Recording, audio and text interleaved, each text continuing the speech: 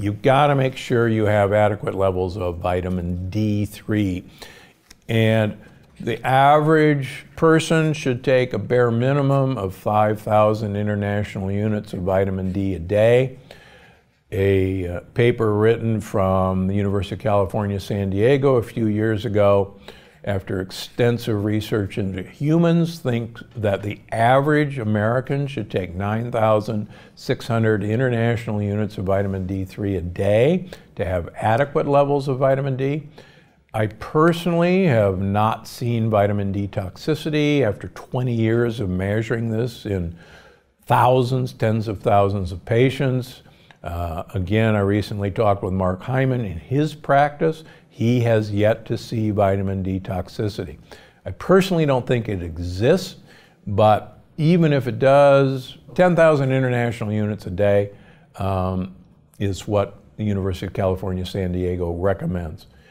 You probably have heard me talk before. If I feel I am coming down with a virus, I personally take 150,000 international units of vitamin D3 a day for 3 days in a row. That's almost 500,000 international units of vitamin D over a 3-day period. I've been doing that now for about 18 years. I'm not dead yet, and so far so good. Sunlight is one of the best ways to generate vitamin D in your bloodstream, the active form. So whatever you do, get yourself a half an hour exposure to sunlight wherever you are. And that's one of the best tricks.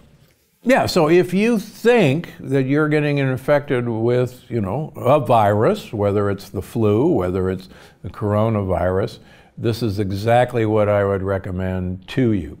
And again, it's exactly what I do when I feel like I'm coming down with something. If you want to, just say, wow, that sounds like a lot of vitamin D, which I used to think was, I used to take 50,000 a day for 3 days in a row. And interestingly enough, I had a few episodes of breakthrough. In other words, it didn't work. And so I talked with one of my colleagues in Texas, Dr. Osborne, who said, that's much too low a dose. No wonder. You should be taking 150,000 a day. I said, wow, that's a lot. And he said, oh, that's actually what you need to work. Vitamin D is actually one of the best antiviral hormones there is, and it's a hormone, it's not a vitamin. It's good for what ails you or what might get you.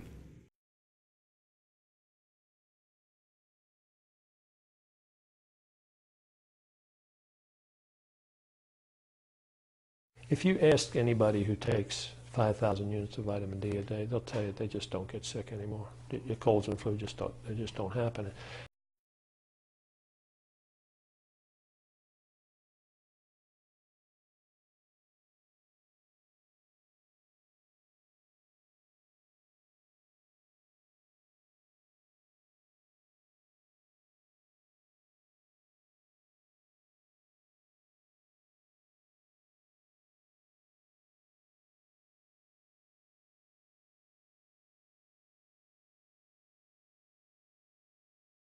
I'm osteocalcin, the protein responsible for putting calcium into the bone matrix, creating healthy, strong, dense bones.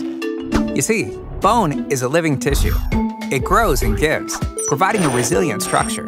But when bone is porous, lacking structure, it is neither strong nor resilient. Like other proteins, I need to be synthesized. That's where vitamin D comes in. Yet, even after being synthesized, I'm not ready. I'm a K-dependent protein, so I need vitamin K2 to activate me. But once D synthesizes me and K2 activates me, I'm ready to take calcium right where the body needs it to build strong, healthy bones.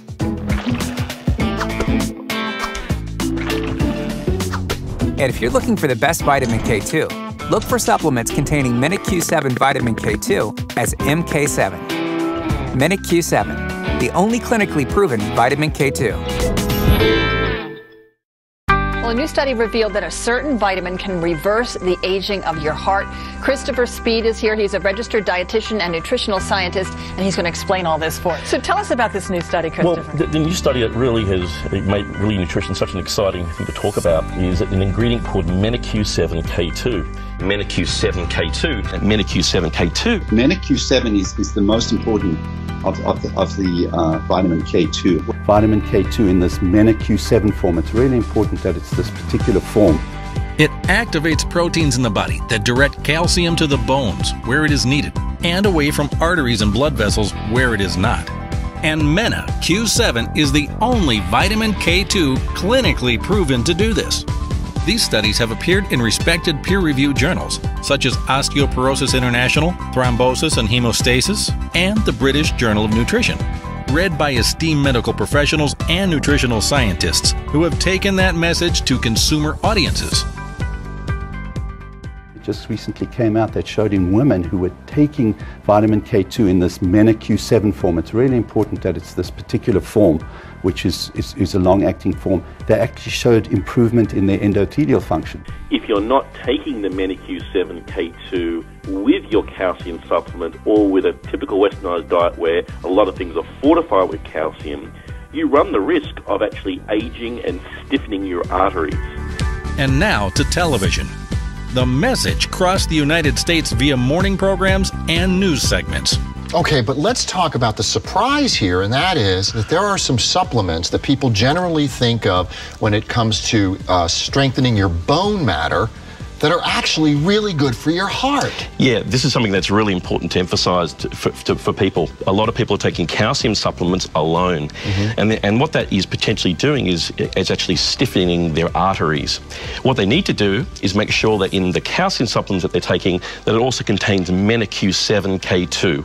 That's a new vitamin K2 that we're now understanding drives calcium from where it could be hazardous, where it's going to make your arteries thicker, to it drive into the bones where we actually need it to support optimal bone health. And then when I started to do the research, I got really actually amazed at the evidence out there that is suggesting that vitamin K2 keeps calcium in the bones. Ah, there's the key. And it doesn't allow it to build up in the arteries.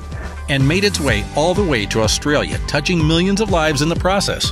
That's not only good for your bones, but also keeps your heart healthy. New research has found that vitamin K2 can keep women healthier for longer.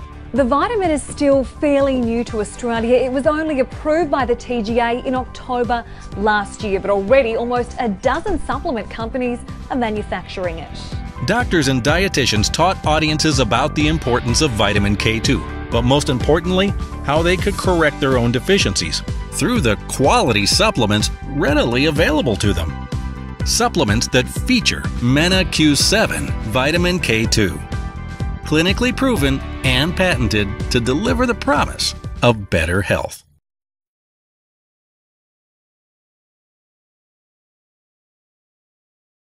We added vitamin K to the formula, and we added, by the way, vitamin K2, not vitamin K1. We added vitamin K2 because vitamin K2 is what tells vitamin D how to calcify something or not calcify it. For example, in the bone, vitamin K directs vitamin D to calcify bone, which is where we want it.